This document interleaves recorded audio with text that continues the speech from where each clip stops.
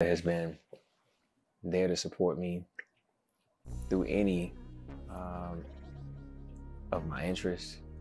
My mother has been there to help me understand what it is to face adversity, but yet still come out on the other side optimistic, because family matters more than anything. My mother has contributed everything to who I am and what I am as a person, as a human being.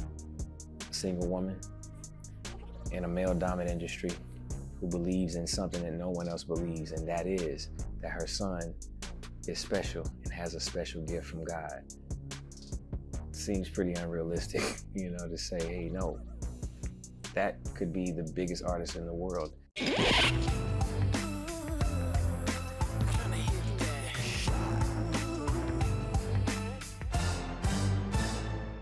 When Usher introduced you at the beginning of his act, when he first went out to Las Vegas, the first show, you were surprised? Mm-hmm.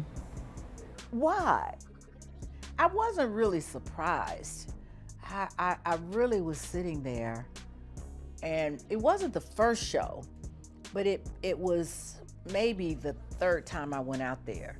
And I caught myself I was at awe, because I would watch him perform, and I was thinking about the things that we went through when he was actually recording that record or performing that record, and I really got lost. And I told him that, and I was just sitting there, and I was just, and I think at that point he called my name and I didn't even hear it.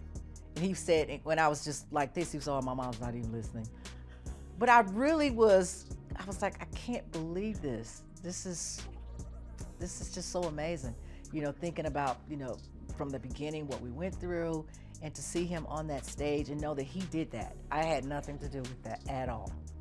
That was all Usher. Where does this talent come from? I can really sing. His father can really sing. I mean, could really, really sing. Mm-hmm. So why did you never record? Well, I was in gospel, and I just never really wanted to. You like being behind the scenes? I really do. Now, I really do not like being out front. I am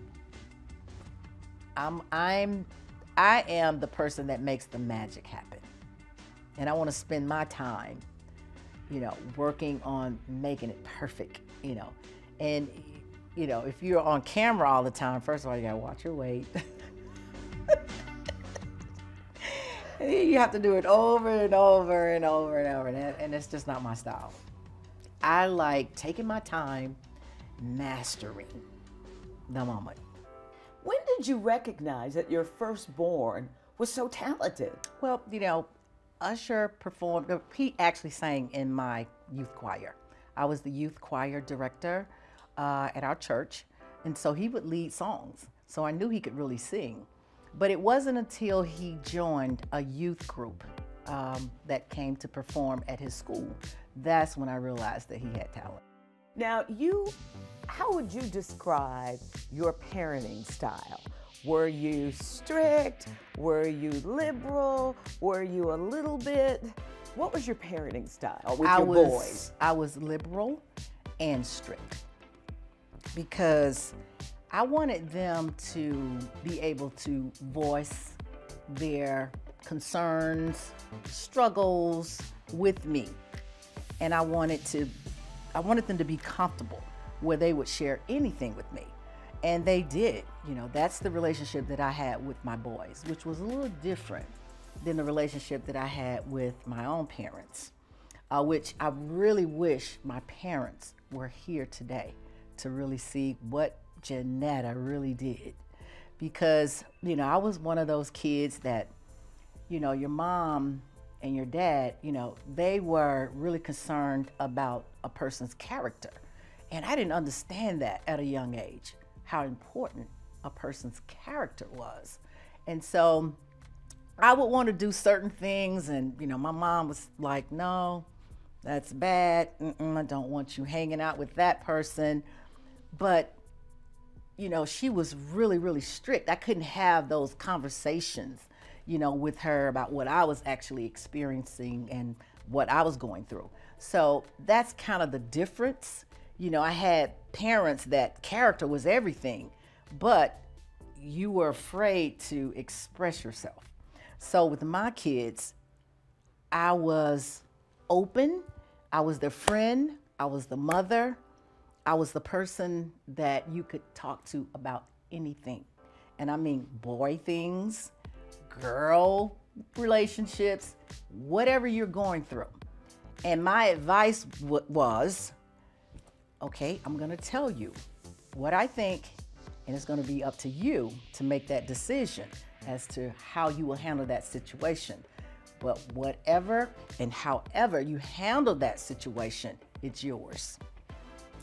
So that's how I brought my kids up. I listened because I'd rather them talk to me than a stranger. So I wanted to be just open.